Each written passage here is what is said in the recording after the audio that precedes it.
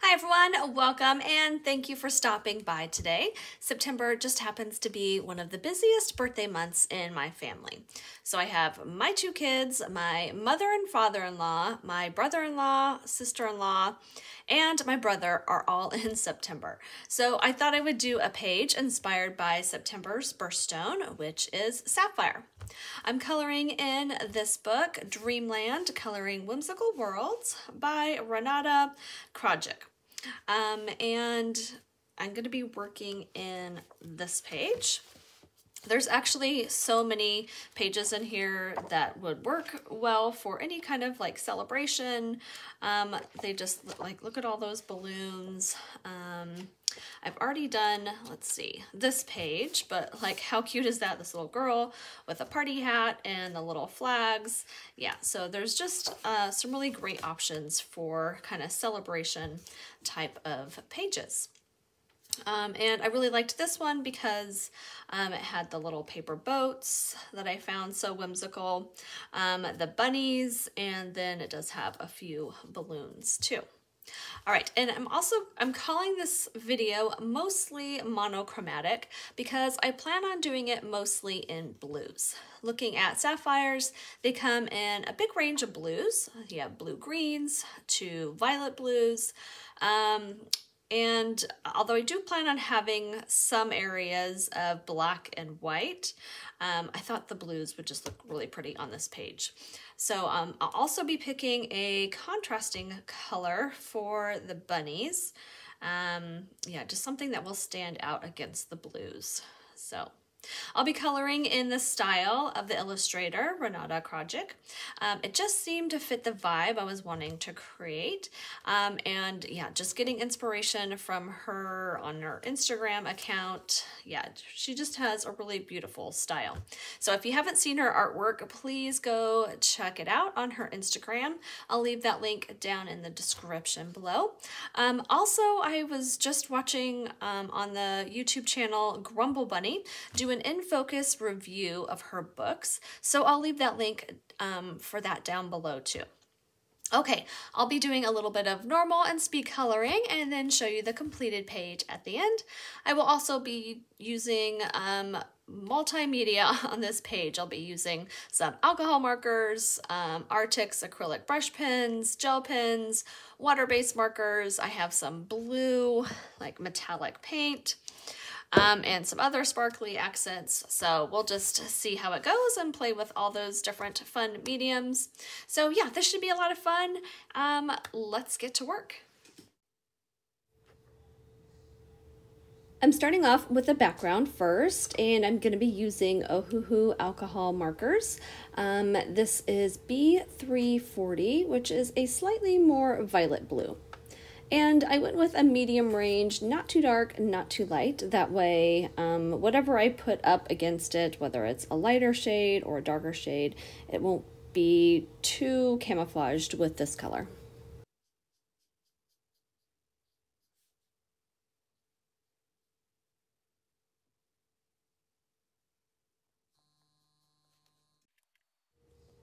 I think I'll speed this part up and also color some off screen. Yeah, I'm getting a little older and my eyesight isn't the best anymore, so I need to get my face closer to see what I'm doing, especially where there are smaller areas to color. So I'll be right back.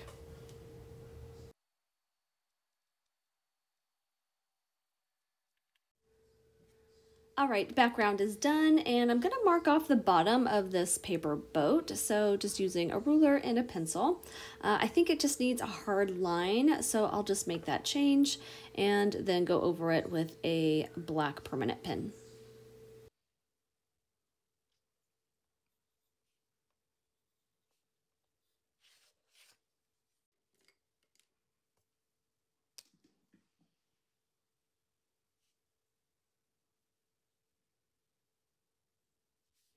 All right, I think my mind can make sense of this now.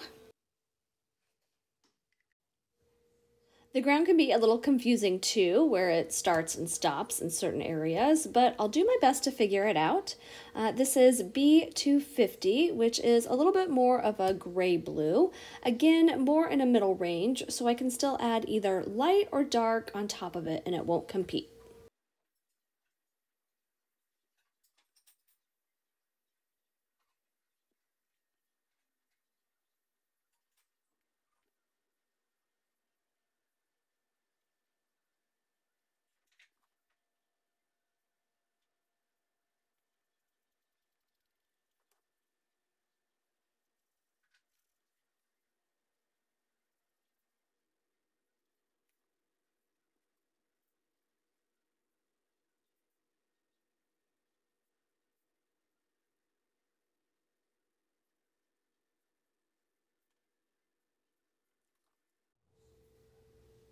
All right, for these hill-like shapes in the background, I'm going to be using B380, which is a nice intense blue.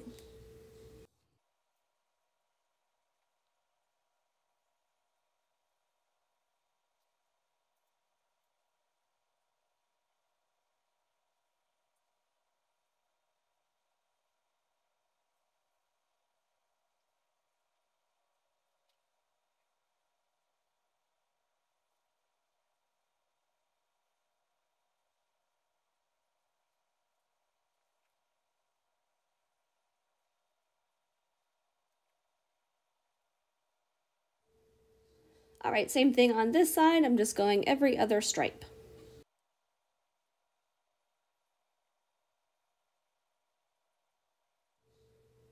I'll finish off camera and I'll be right back. All right, and for the other stripes, I'm going to be using this Arrtx acrylic marker with a nice brush tip. This is number 36, which is a really pretty blue. And it's also just slightly lighter than the first shade I used.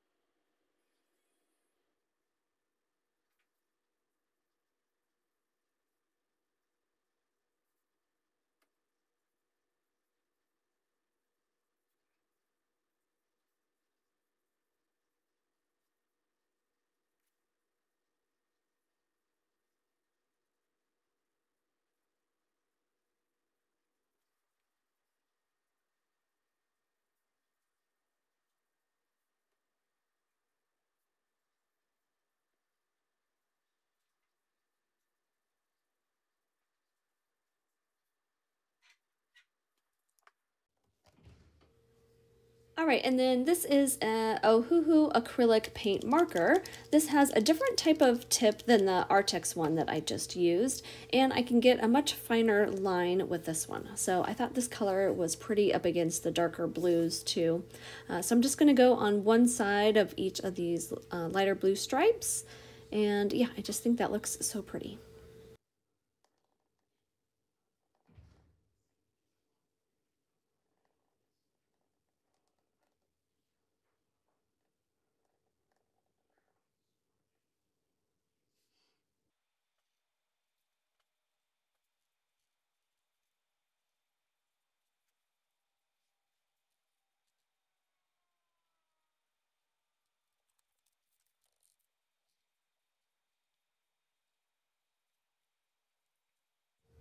And then I'm just taking my black Sharpie and finishing that balloon string line.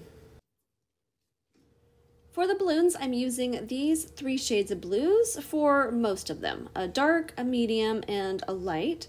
And then I'll be doing a few balloons in more of a blue-green shade.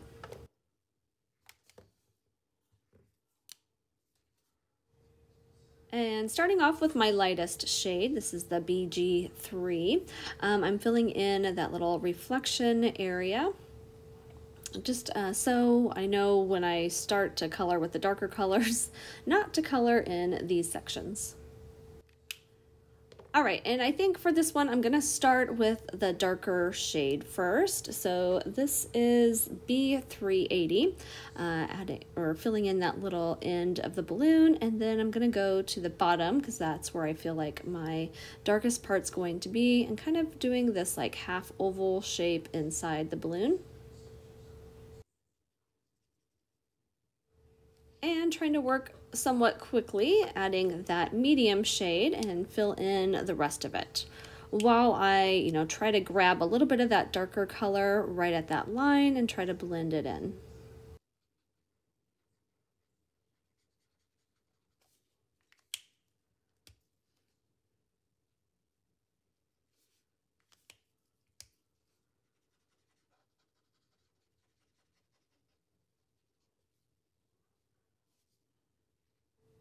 All right, for this one, I'm gonna start with my medium shade and see if it will blend a little bit better. So filling in that like oval section again, and then taking the darker color, trying to keep that line where they meet a little bit more wet. That way it's easier to blend them together.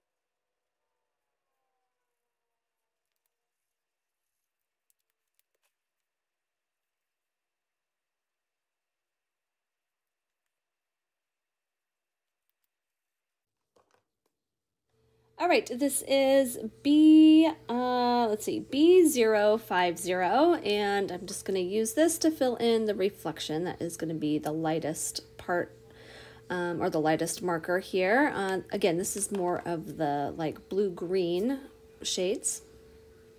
And then my medium shade is B070. So working on that one first. That seemed to work better when I did it on the blue ones. So medium range, and then the darker one is PB8.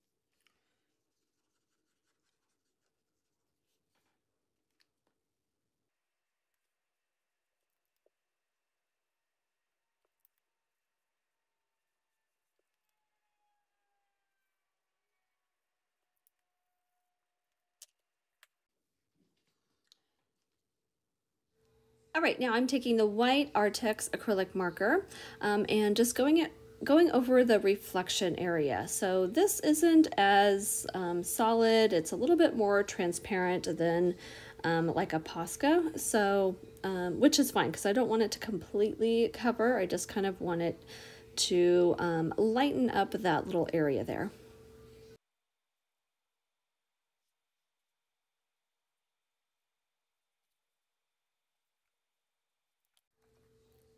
All right, now taking a gel pen, which will be a little bit more solid, and just running it along the outside line of that reflection. Okay, now that I have the bigger areas done, I'm going to work in a few color combinations and balance them around the page. Some elements I do in acrylic brush marker, some in alcohol marker, and some I'll do in like a Tombow water brush marker, mainly because I like that particular shade of blue for that space. But for this case, I'm using the acrylic paint markers, which will just be a better base for putting a lighter paint marker on top.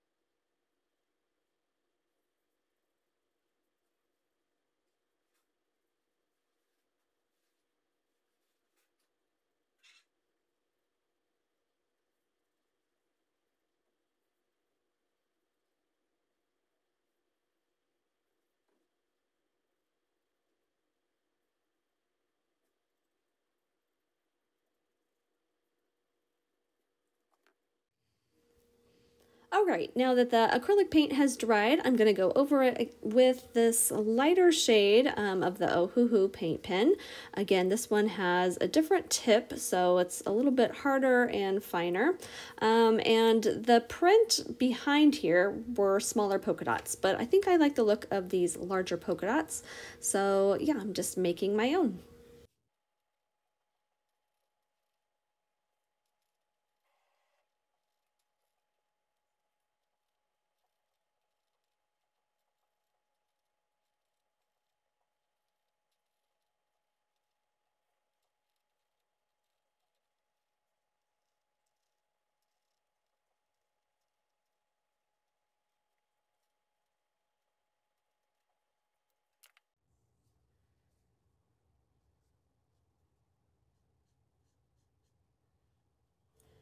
All right, and then this is my next color combo, more of the green blues.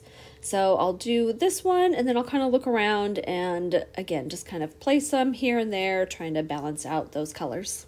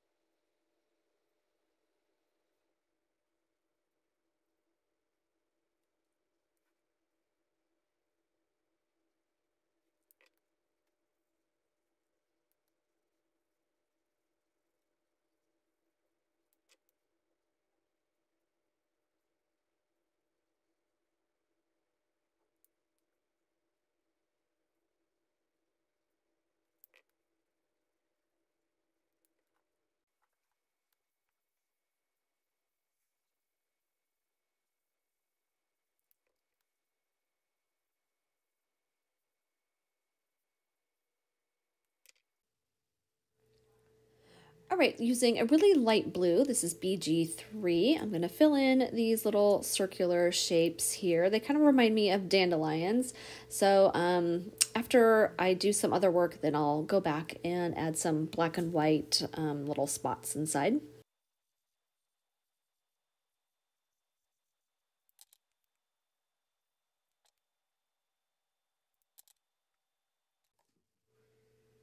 All right, and then the next color combos I'm going to use are more of the blue violets.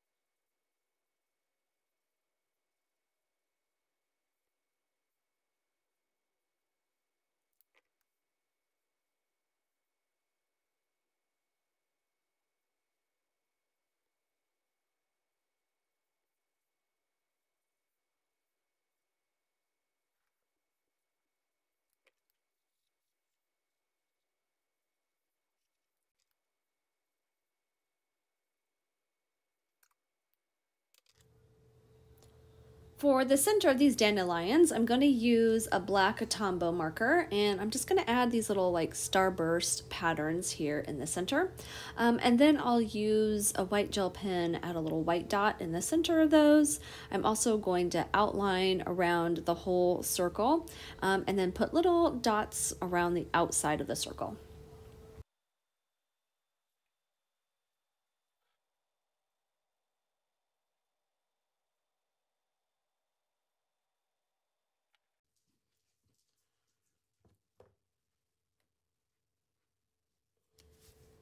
Now that I have a good amount of these color combos sprinkled around, I can fill in these other elements with other blues and add a few areas of black shapes.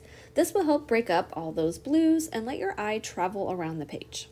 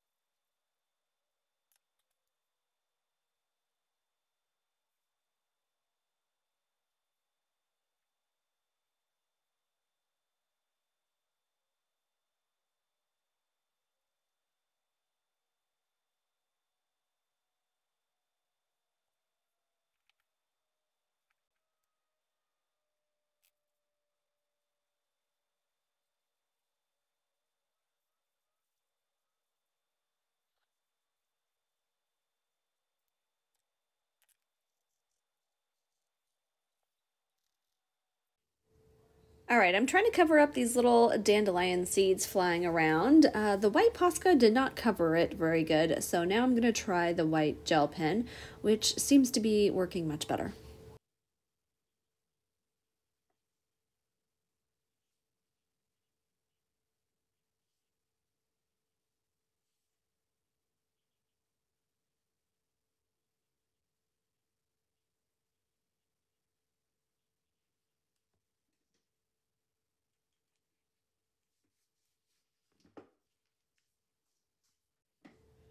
All right, and then looking over everything, I think I'm going to color this tree black also.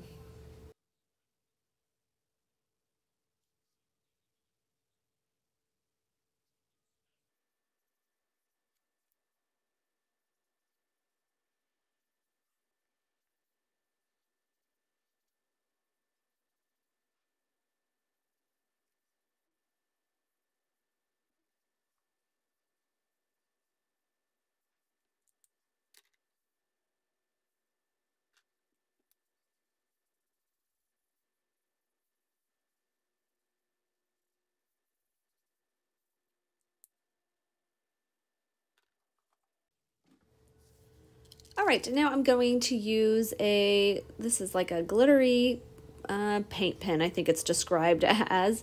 It is by the brand ZSCM. And I'm just going to add a little bit of shadow here in these rocks, and then I'll highlight it with a white gel pen.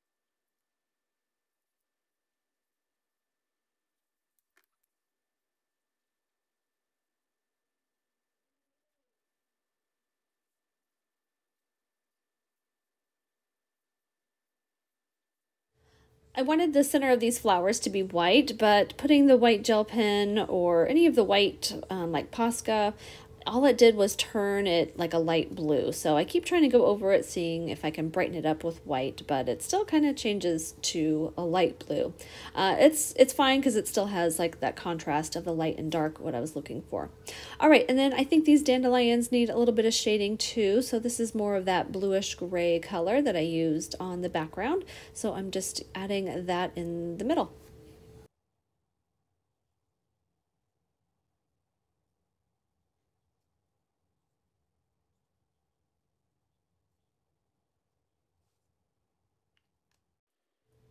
All right, now I'm adding just a little white detail and texture here in these trees.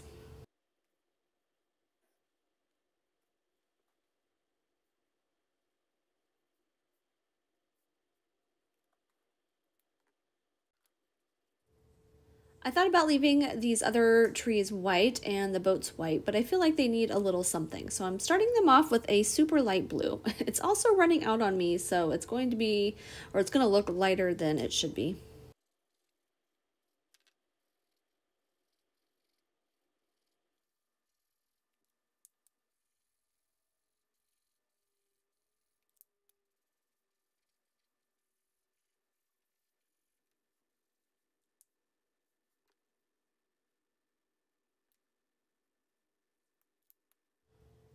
And then I'll use some of the blue grays to darken up these shadow areas.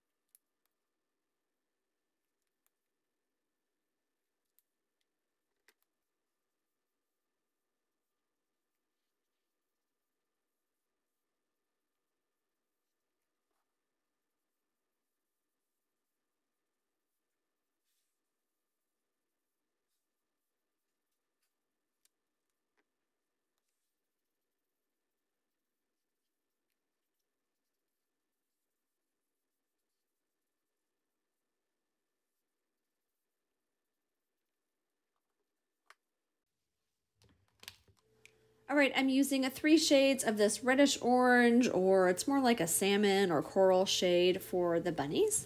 I have R080, R110, and R120. So I'm starting with the lightest shade and then working to the darker one.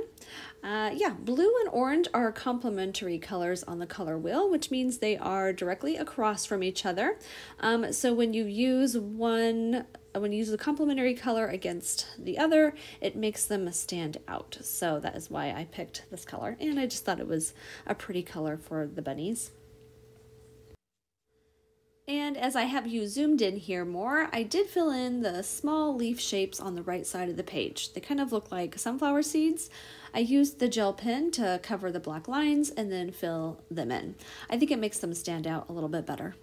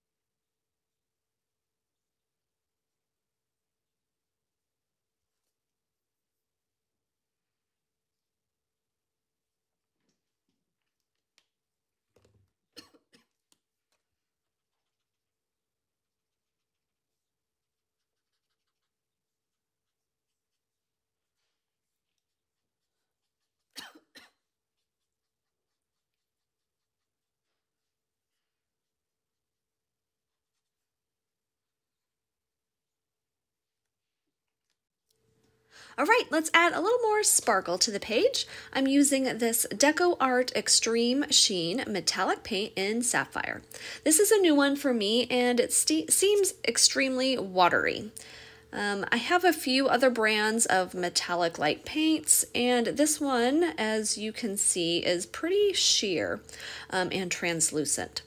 It has a very fine glitter with a watery blue tint. And I did shake it up really good too, but it still seems more watery than my other metallic paints. But it's actually going to be good to go over the balloons, which is where I'm going to use them, and not completely cover up the existing color of the balloons. So just taking a small brush here and going over the balloons.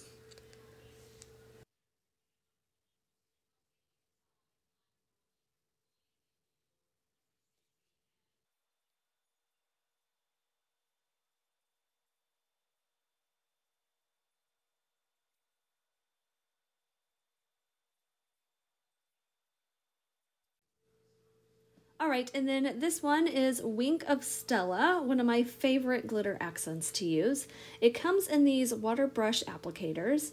This is the clear one, and it has such a fine glitter, but very concentrated, so it's super sparkly. The only negative is that I can never get it to show up on video as how it actually looks in real life, so you're just gonna have to take my word for it.